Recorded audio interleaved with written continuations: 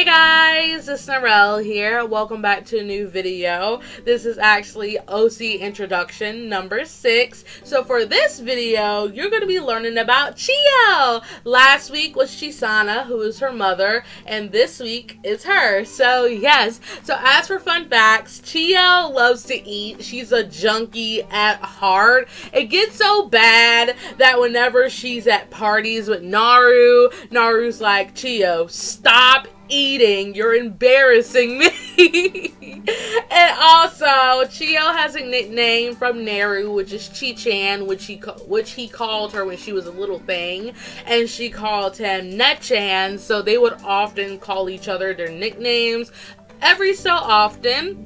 Chio, she actually is very tiny. She's not as tall as to Naru, so whenever she stands beside either Naru or Reo, she looks like a midget because she's really small. And like Chisana, she doesn't like her hair because in the world they live in is not counted as attractive. So as for her background, when Chio was younger, and even till now, she has always wanted to make her mother proud of her. Because since Chisana made her to get revenge on Naru, Chisana has very high expectations of her ever since she was young. And whenever she did do princess lessons when she was a child, she would never succeed at them. Because Chio is honestly the most clumsiest person you could ever meet. And her mother is just like, I have an embarrassment as a child. So Chio never really got to be herself, and she never really got to dream about what she wanted to do with her life because her mother technically controlled her life, and she still kind of does. So one day, when Chisana gets totally pissed off at her, she kicks Chio out of her house, and she was like, you go out there and practice until you're good enough to show me that you're worthy of my love. And Chio gets so mad that she runs to this open field, and then she sees a little boy running into the field, pissed off as well, crying, all that good stuff. So she's like, oh my gosh, let me go see what's up. So the boy ends up being Naru, and she goes up to him and she's like, hey, how are you? I haven't seen you around here. And he's like, shut up, go away, I don't want to talk to you. And she's like, you're mean, you shouldn't tell a woman to shut up. Like a typical child conversation.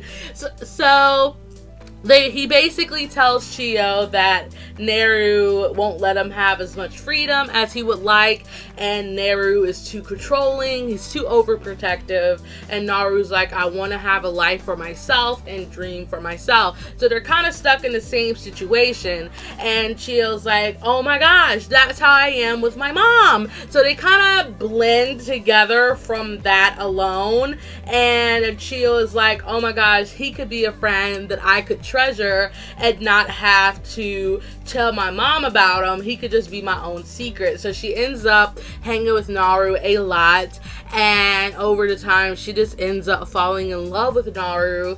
And in the story that's on Wattpad, if you read the first chapter, her and Naru actually make a promise when they're kids, saying that they will never be separated, and even when they get older and when it's time for them to take what they are seriously, they will always be friends and nothing will separate them. So Chio vows to herself that she will become that daughter her mother is proud of. She will get better at the things she lacks at, and she just really wants her mother's love, in all honesty, because throughout all of her life, Chisana really didn't give 2 cents about her. So she just really wants her mother to just finally to notice her for who she is, and she really just wants her mother to be happy and not miserable because things didn't go out right for her life.